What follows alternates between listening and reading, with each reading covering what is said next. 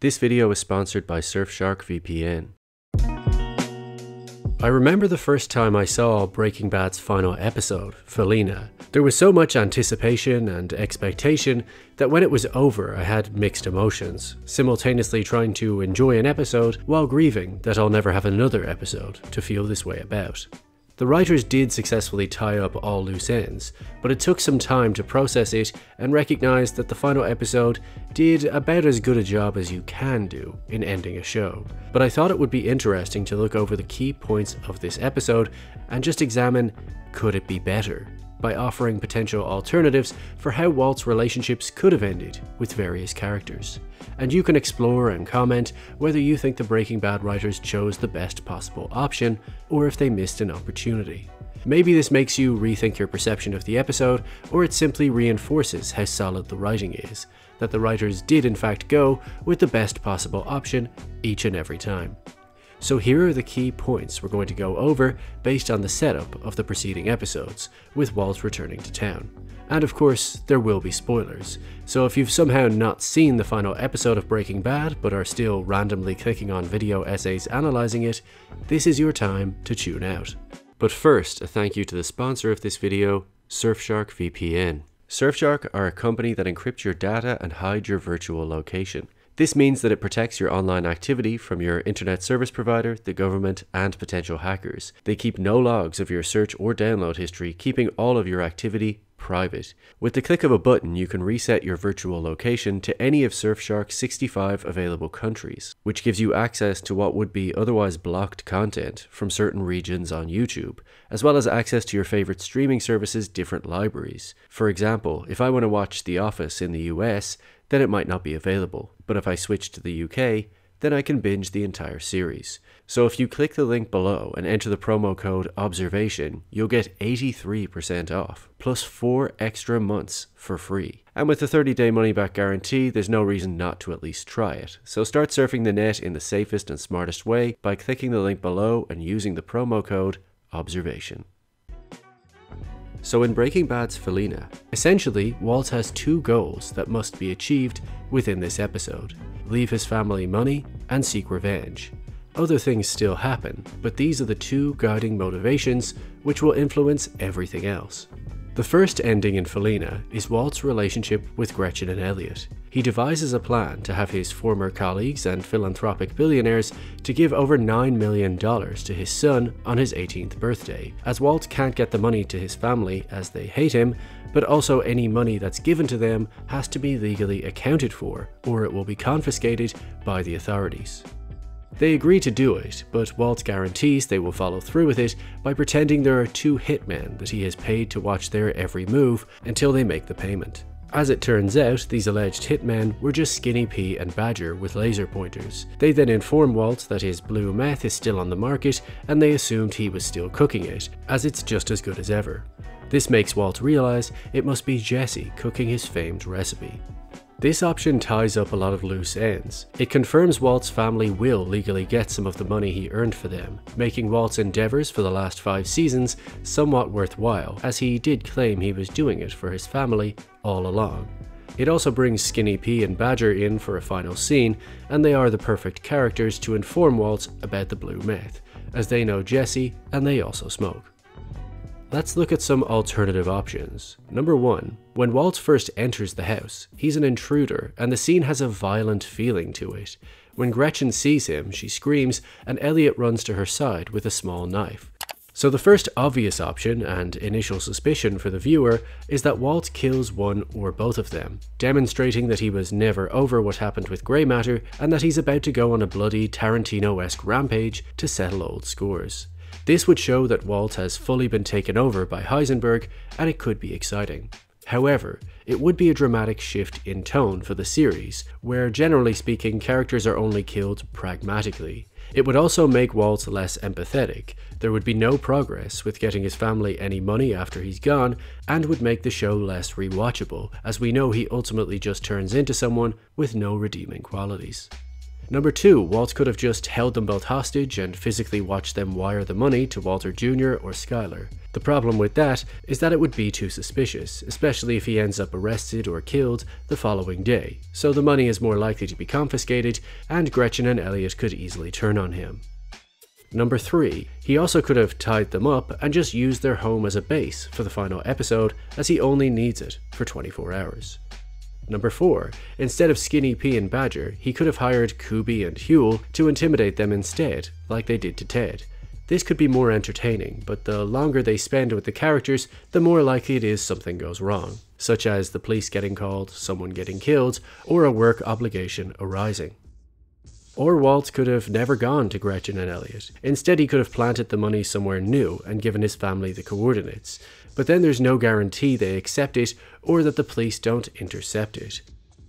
In terms of finding out about his blue crystal still being on the market, when he calls into his home that's been vandalized, maybe some junkies now use it as a drug den in his name, and he talks to them and examines the blue crystal and realizes Jesse must still be cooking it.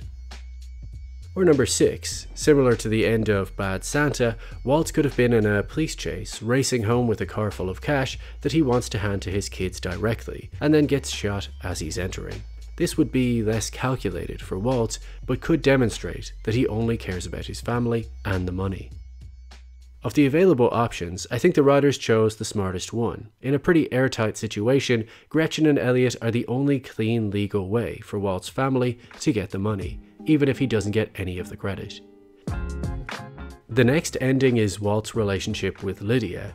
Having heard his blue crystal is still on the market, he's led to Lydia and discovers she's still meeting up with Todd. Walt uses this opportunity to deceive them, acting like he needs cash and has a new cooking technique to show Jack that can save them money long term. Knowing Lydia is a woman of routine, same time, same table, same drink, Walt spikes her same stevia packet with rice in, so she ends up poisoned.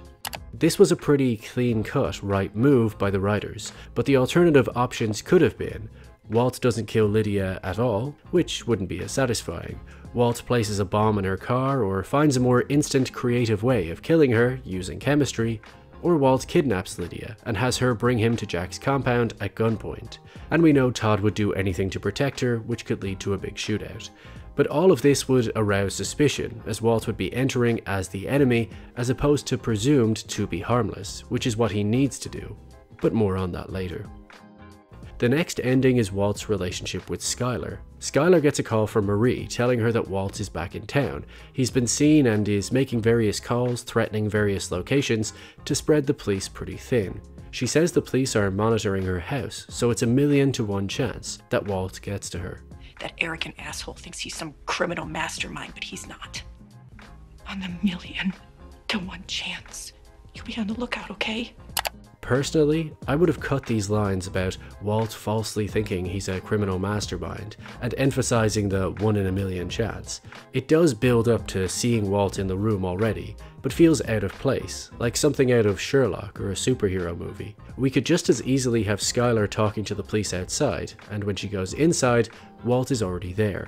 But that would be harder to explain how Walt got around the cops if they were literally everywhere. This phone call from Marie technique allows our imaginations to do the work, but Walt wasn't exactly notorious for his subtle ability to sneak into buildings. In terms of the conversation, Walt achieves 3 things here. He gives Skyler coordinates to Hank and Gomez's burial site, which he tells her to trade for a deal with the prosecution. He finally admits he did all of this not for the family, but for himself. I liked it. I was good at it. And he gets to see his daughter one last time. He then walks out without saying anything more. So what could have been done differently here? Firstly, Skyler could have just been scared of him and tried to run for the police, and Walt has to stop her or silence her, creating far more conflict in the opening stages of the scene, but that tone would be hard to unwind once it's established. Skyler could have tried to kill or attack Walt for all that he has done to her and the family, but we already had glimpses of that in earlier episodes, and since then Walt did do her the favor of making it sound like she knew nothing about the business on the police recorded phone call, stating that she was always against it. Number 3. Skyler could have argued a lot about Hank and told Walt about the horrors that the family and Marie have been going through the past few months. Number 4. They could have slept together one last time, showing that there is still strong feelings there, even if they're mixed with hatred. But realistically, Skyler has been through too much to find him appealing, and given her affair with Ted along the way, it might be a bit too weird. Or number 5. Walt could have gone rogue, kidnapped Skyler and the kids, and tried to drive them to Alaska with him, until the police show up and they have a big shootout, and he dies. Or he could drive them all out to the desert and then off a cliff, like Thelma and Louise, but that would serve none of his goals and easily be the worst possible ending. Or finally, on his way out, Walt could have simply closed with an "I'm sorry" instead of nothing, and Skyler could have responded, "No, you're not," which would further underline the point that Walt did all of this for himself. Ultimately, aside from the intro to the scene, I think the writers made the right choice. Time has passed since their last interactions, which helps emotions to settle. Skyler knows Walt won't hurt her. Having Walt finally admit he did this for himself is enough of a final moment between husband and wife. Could he have said something on his way out the door? Yes, and maybe you can come up with a better suggestion in the comments section. But after 5 seasons, I think they both understand one another enough to not need to say anything else. Less is more on this occasion. Next is Walt's final moment observing Walter Jr. enter the house. He's well aware the police are waiting outside nearby, so he just watches him. Were there any other plausible options here? Number 1, Walt could have whispered to him and beckoned him over for a final hug, but they already had a phone call that went very poorly in an earlier episode. Why are you still alive? Why don't you just die already? Just die. Number 2, Walt could have left him a letter by the front door. Or number 3, Walt could have tried to reason with him, be seen by the cops, a potential shootout, and suddenly he's being chased away in a dramatic sequence. But after everything that just happened with Skyler before, any more drama would just undermine the preceding scene. So I think a quiet moment of a father watching his son walk home is enough, as Walt is left with the unsettling reality that he won't see him grow up anymore. We then come to the final chapter, where Walt concludes his relationship with Jack's men. He's orchestrated a machine gun to pop out of the trunk of his car, which wipes all of them out. The whole dynamic here could have been changed. Firstly, Walt could have just showed up armed to the teeth like Scarface and go on a rampage, like the series had hinted he might in earlier episodes. But Walt is no marksman and is vastly outnumbered, so it would have been even less plausible if he shot his way in.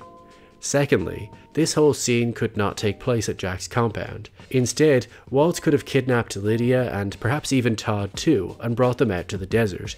It is a bit unusual that Breaking Bad, a show that spent most of its time out in the desert or in certain locations, ends in Jack's compound, a character that didn't even enter the show until season 5.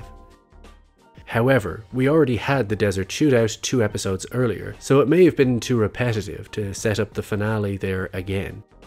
But continuing on with the scene, Jack rejects Walt's offer to teach them a new money-saving cooking technique, and tells his men to take Walt out back and shoot him.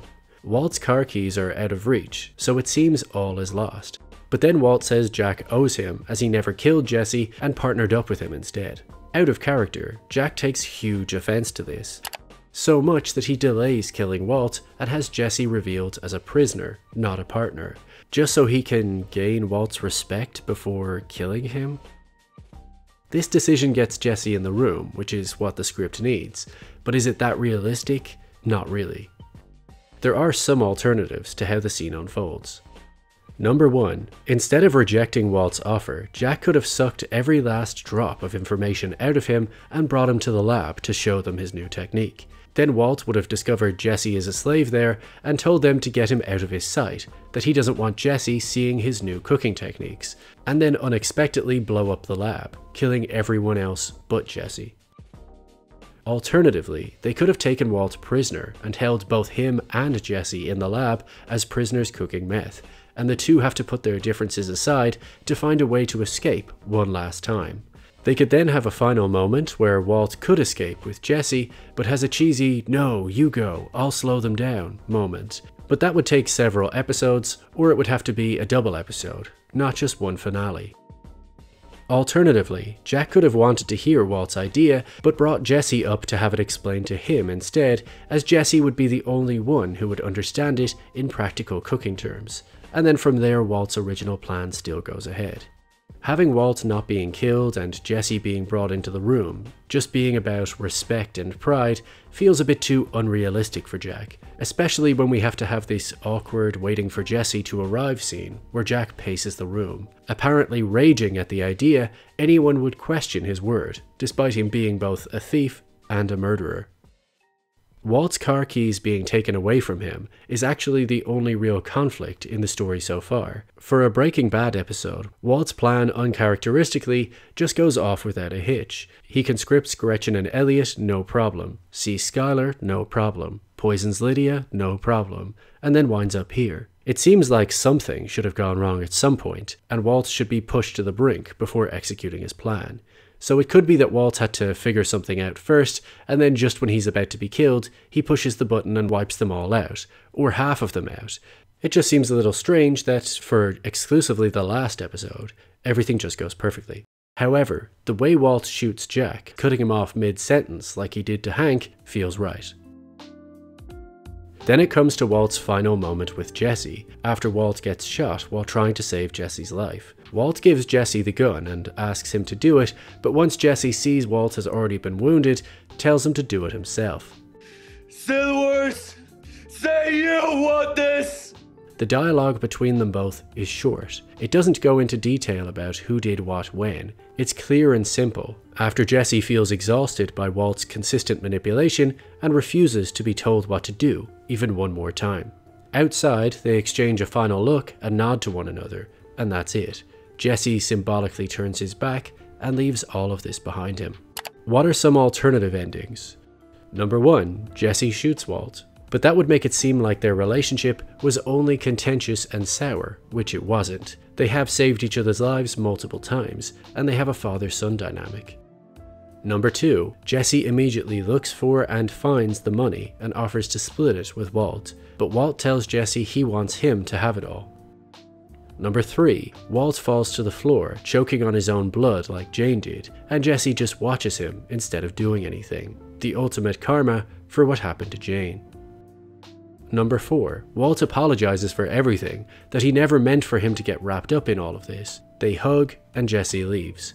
This would be warmer, but after everything Walt has done, it could be a bit too warm and cheesy. The classic rule of show don't tell makes the original way a little more concise to not have long streams of dialogue explaining the character arcs. Number 5, Jesse tries to bring Walt to the hospital as he just saved his life, but Walt refuses and just tells him to get out of here as soon as possible before the police arrive. Number 6, Walt and Jesse drive away together and have their final scenes somewhere else, somewhere peaceful where Walt fades away from his bullet wound at sunset or sunrise, similar to Mike. Or number 7, a final handshake of respect between the two as Walt saving Jesse makes them all square. I think the writers largely got it right. With the risk of the police arriving any moment, the scene has to be cut short, so their final exchange is symbolic of the undercurrents within their dynamic, which is both efficient and fulfilling storytelling. The audience don't lose respect for either character due to their decision here, only gain more. Walt made a sacrifice for Jesse, and Jesse didn't kill Walt, even if that's what he wanted. The final ending of the episode is Walt's death, where he walks through the lab and looks at the tools of his creation, proud of fulfilling his potential as the song Baby Blue plays. He then falls to the floor, leaving his handprint, almost like a signature, on the side of the apparatus. But what are the alternatives? Walt could turn on the gas with a timer and blow himself up with his creation. This would be visually interesting, but perhaps a bit much. However, rather than just looking at the lab, what if Walt, for the first time, actually smokes his precious Baby Blue, gets high on his own creation, and then dies finally understanding why his product was so popular? This would make the ending a little dirtier as he goes out on drugs, but it is the one thing that never happened throughout the show as he has lung cancer and needed to think clearly, but now there's no reason not to try it. Or finally, Walt could decide to cook a final batch, and when the police arrive, he doesn't stop, so they gun him down, meaning Walt goes out doing what he loved most: cooking. Personally, I think Walt smoking his baby blue just once before he slips to the floor and dies could have been interesting, but the ending as it is pretty damn perfect, and doesn't necessarily need anything more. So that was a look back on the finale of Breaking Bad. But what do you think? Were you satisfied by the ending? Would you have rather it ended in the desert rather than Jack's dark compound? Did you want Walt to go out in a blaze of glory? Do you think any of my potential alternatives would have been better, or do they only further underpin how perfect the last episode is as it ties up all loose ends? Or do you have some ideas of your own that you think would be better? So don't forget to check out the Surfshark link in the description, and if you enjoy videos like this, please do like the video and consider joining my Patreon community, as it really helps me to pump out more and more content when I know I have your support, and you can have more direct influence over what type of videos I make moving forward.